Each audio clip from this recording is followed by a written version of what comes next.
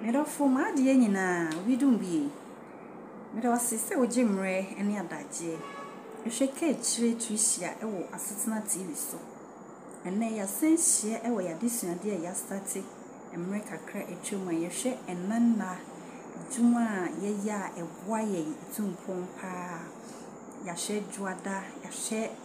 Banada, ya share Ukiada. Jay Trusio, Yawada. Ani Thursday bones Juma be no dia ekon kan esu be na dance ewo ya wadafu ena nne ya be dwendwen ho ne so subscribe mami ne ja we comment abra ye di nkomo Thursday bones ye nkofobia they are charismatic leaders ani ye nkofobia boshi ewo akanyi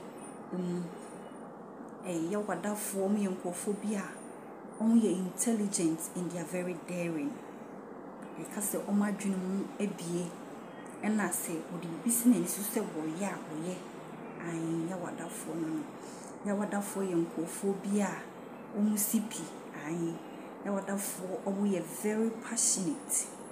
mo ayemhihie wa yie they are very passionate we bia ya wadafo they are being ruled by Jupiter and planet Jupiter na isuba kwa Jupiter ne ho say a social planet and Jupiter no a social planet a planet of abundance and lack and sana buni bekam nti omo ye ya wadafo no so omo taso kokra ya wadafo omo so nani nyina mu omo sipi ayi omo gusi ya wadafo ye nkofobia omo wa yemye pa na enam omusu as a charismatic leaders nti so mo ye djuma bi ti say lawyers e konkan omo be ye judges nso a omo je na omo ye yie so omo for teaching job nso a enam so omo wa that charisma to lead nti no omo timi je e tre ade pa yi and I say because the omo command to lead others followers nti no so omo be ye political beings they are very good. Thursday ones are very good when it comes to politics. And as omo be marketing because they are passionate and they are being ruled by Jupiter, which is social planet nintino. Omo wo omo timi socialize easily. Omo timi ni afufo entem eye kama. Nti so omo for marketing and also ekwa enim. Jama bobo suwe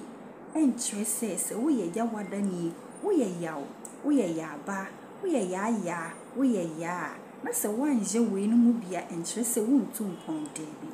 na mom se bia kwanya bi ba na se wo fa edwuma bia na se opese wo ye bibi na se wodi wani hwede ma bobo so nso a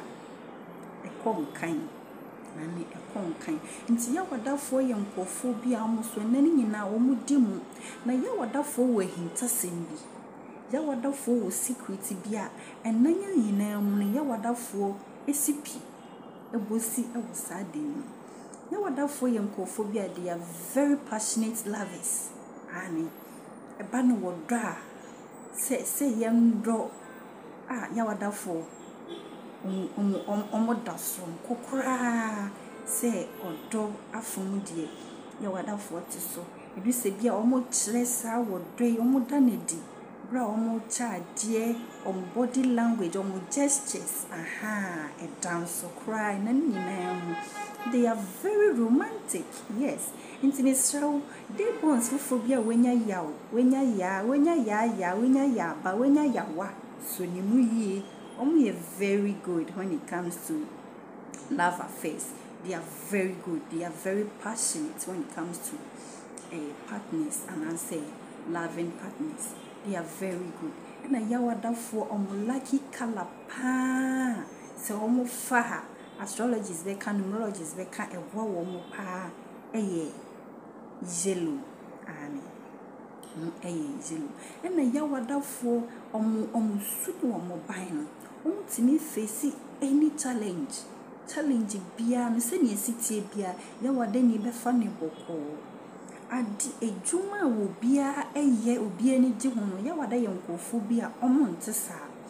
they are very daring. They be almost pay varieties, almost pay a DB a dance soon into again war ya. Opese a dance so crass and almost a juma nipper from nipper be bradia, nipper a yenny be brain. Now what out for the almost see almost dance so social being almost yadi almost and then in name almost see almost the mufia. Inti ejuma nipa bebre eye no omo de omo yenkofo bi a omo ntanye sade no omo yenso a omo de bibi bata e ma ne dance inti ya wada yenkofo bi a ya wada omo ye wo omo ya wada Thursday bonds. They are very passionate, they are charismatic leaders, they are very lovely and they are very lovely. Inti ya wada fo yenkophobia omonso ya mamu apiao ane inti misrew se wenya yawo wenya ya wenya yaba wenya yawa so ni mu yiwo e mane nko na wadanso ane wadanso and omo ye very honest. It's only ya wada ni di agro na se wo hu se won sem sisi so a ya na wo se obebem of value honesty and sana musu ba ko nti ya wada fo yenkofo bi omusu ye ntoto wo mo ase kra ye ntoto wo mo ase omu di mu e wona na nyina mu omu value relationship they value it say nipa ne nipa nkita hudi nso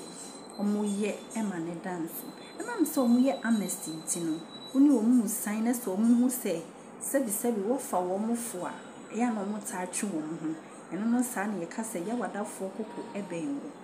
and there be or honest person it so hu say and am say omo ye honest ntin so no would delete na so he na sebi wo fa ne fo wo fa ne sem wa na watwe ne ho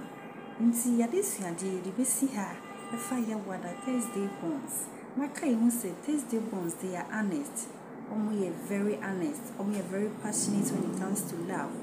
omo ye charismatic leaders and nti omo yenkofo bi omo poshi omo posi nti yede desua de ne besi ha enanka ya aka ne yebeto